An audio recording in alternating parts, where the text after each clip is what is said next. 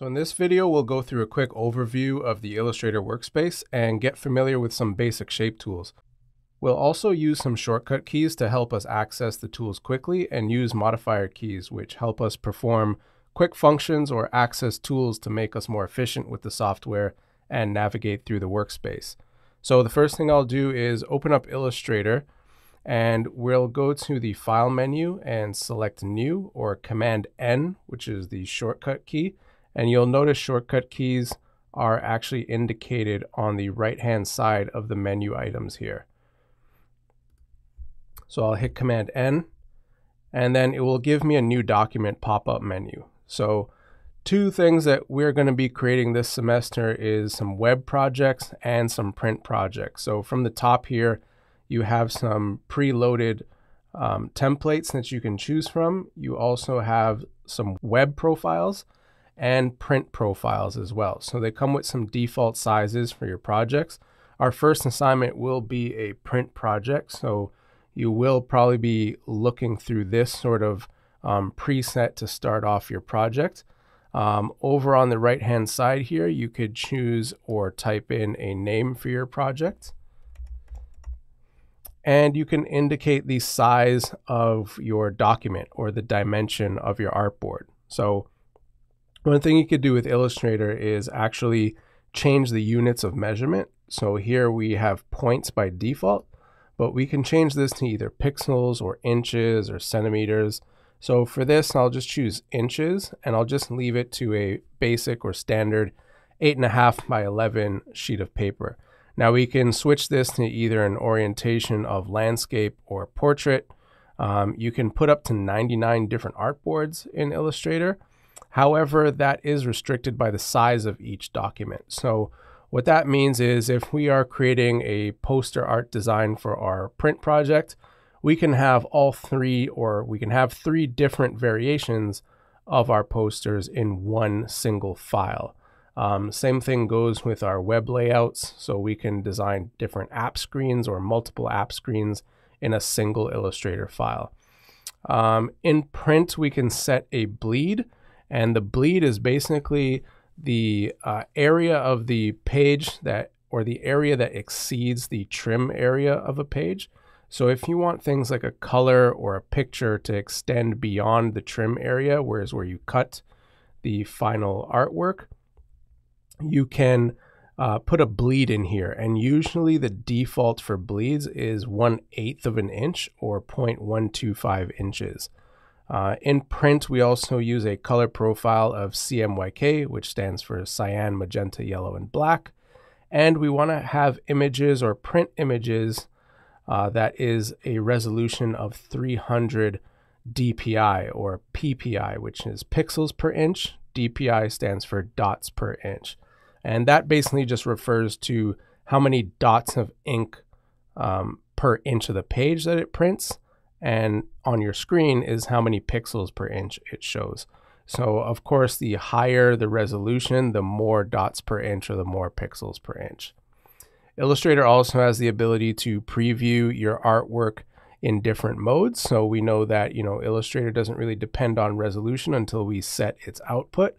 But from here, you could choose default, which basically shows you those crisp sort of Bezier lines and sharp curves. And we can also preview to see what our Illustrator artwork would look like if it was on a pixel grid. If we're doing some pre-press work, we can see what this also looks like with an overprint. So maybe how spot colors can mix together and create new colors. So from here, I'm going to click on Create, and I'm just going to go through the interface real quickly. So your sort of default mode will look something like this right now. So right along the top, we have our menu bar. And of course, we have our Illustrator menu where you can adjust your preferences, such as your units of measurements or your guides or your grids. We have our file menu, which you can either open files, create new documents, close your files, save them. If you're going to be tracing things like we will do this semester, certain artwork, you want to place items or place your sketches inside of Illustrator, and then you can trace over top of them with some of the basic shape tools that we'll learn today, or also the pen tool. We can also export some of our artwork that we create for screens or for web, if that's what we're going to do. You can also do that for animation or character design as well. And we can also adjust our document setup after the fact. So we can always go back and change our document setup or our page dimensions if we need to.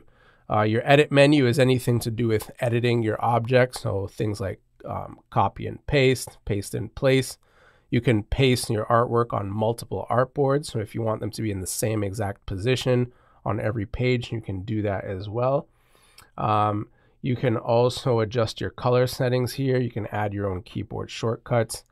Anything to do with objects. So Illustrator not only is known for creating vector objects, but it's also called object-based graphics. So anything to do with your paths to sort of modify them would be found under your object menu.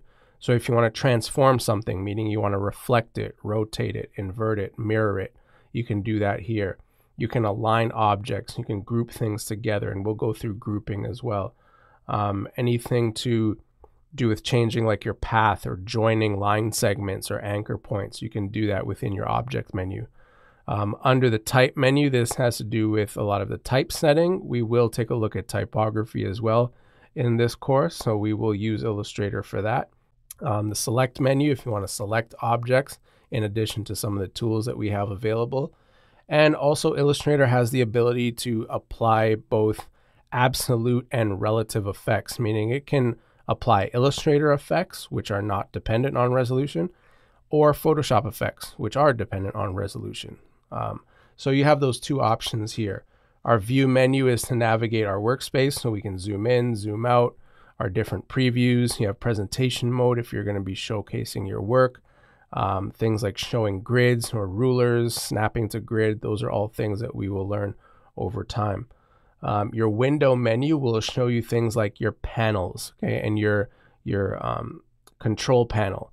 So if I wanted to showcase my control panel here, I can click on this and my control panel will show up. And you'll see that when I start to click on different tools, this will actually update my control panel as I go to give me some other or advanced tools that I would need that sort of work with the tool that I have selected. So right below your control panel on the left-hand side is your toolbox. And now they are broken up into different sections here. So the first sort of sections are your selection tools.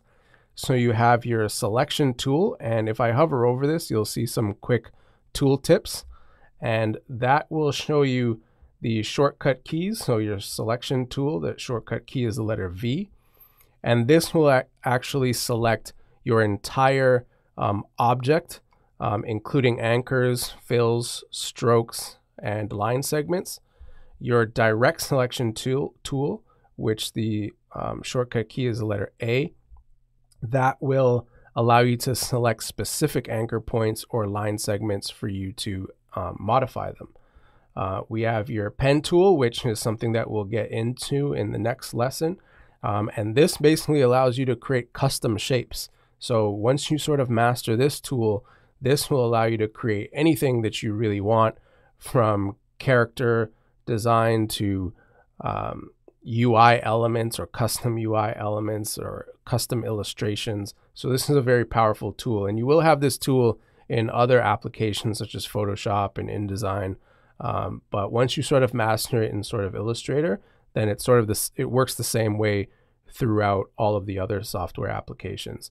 So we'll take a look at those. Today we'll also be looking at the basic shapes tool, right? So if you see some of these tools here and they have a white arrow at the bottom corner, if you hold down for about 1 second, you will see multiple shapes nested inside of there. So Illustrator has the rectangle tool, which the shortcut is the letter M, your ellipse tool, which is the letter L, which is the shortcut key. You have your polygon, star tool, and line segment. Right here is your tear off tool. So if you want to tear this off, you click on that and you can position all of your tools somewhere on your artboard, and now you can access these different shapes. One thing when I start to get into drawing shapes is, right, we don't have a square tool or a circle tool, but we will learn about modifier keys and how to access or draw these shapes using our modifier keys. Okay, we also have tools like our pencil tool for freehand drawing, our type tool for typing out or styling type. We also have some other tools that we'll use today, which are our navigation tools. So you have your artboard tool, which allows you to click on that, and then you see your control panel changes, and you can either change the orientation or size of your artboard.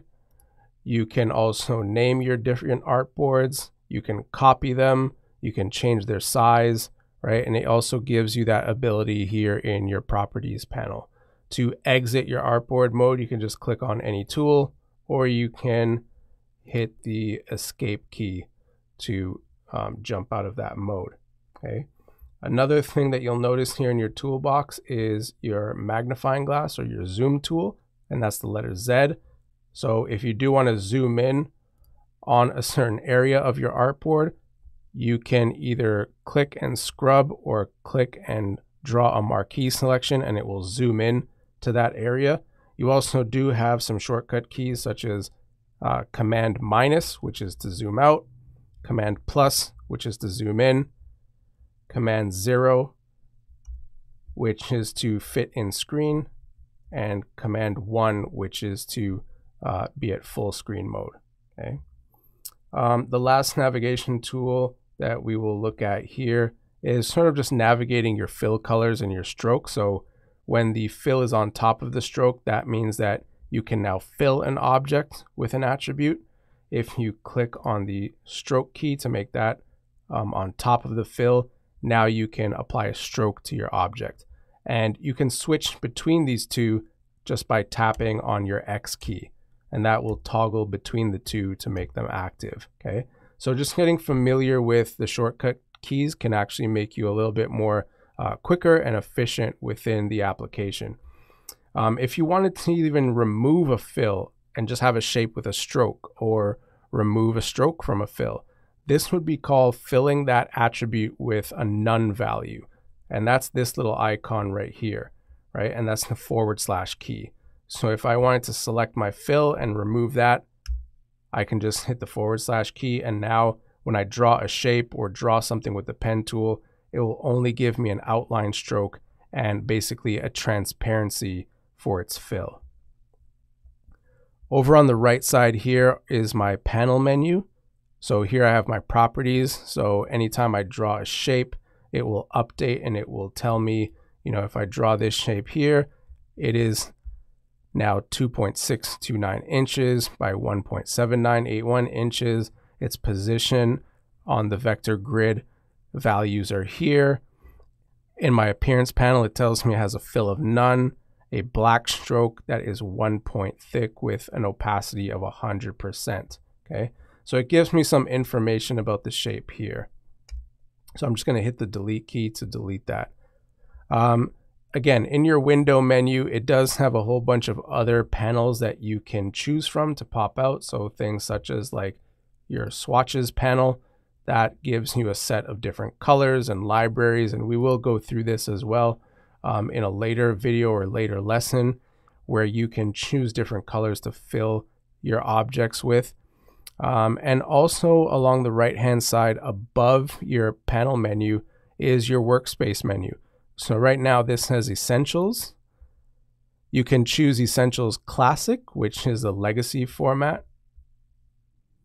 You can also choose different workspaces. So if you're going to be doing typography for maybe your first assignment, which is your poster design, it will basically lay out a workspace that gives you the tools that it thinks you will need for doing any sort of type design work, right? So if you click on web, it will do the same and update you with some libraries, your layers, your CSS properties, and so on. Okay. If you're not familiar with Illustrator and this just shows you some icons and you want to see what do these icons actually stand for, you can just hover your cursor over the edge on the left-hand side and then click and drag and pull out the panel, and it will give you the names that are relative to the symbol or the icon. Okay, so if you're new to Illustrator, maybe pull that out, get used to them. If you click on one panel, it pops out in its dock, right? So you can always sort of like pull these out of the dock as well and rearrange them and customize your workspace. So if I just pull them from a dark area and I could just snap them away. So let's say if I want my character panel and I want to grab my layer panel and separate that, right? I can move those out of the way. And then what I can do is collapse some of these panels by clicking on this small double-sided arrow and collapse that and tuck that out the way. And I can position my panels here off to the side somewhere on my dock. And if I want to link these two together, I can click on my layers right in this dark area and click and snap until my cursor shows this blue line. And now it locks it to that panel. So now I can just kind of free float this and move this anywhere, right? So if this is sort of the layout that I like and I'm kind of used to this, if I'm doing a lot of, user interface design and I want specific panels that I always work with apparent, I can rearrange them or organize them anyhow I like. And then I can go back up to my workspace area and I can choose new workspace from here, okay? And then I can give this workspace a name.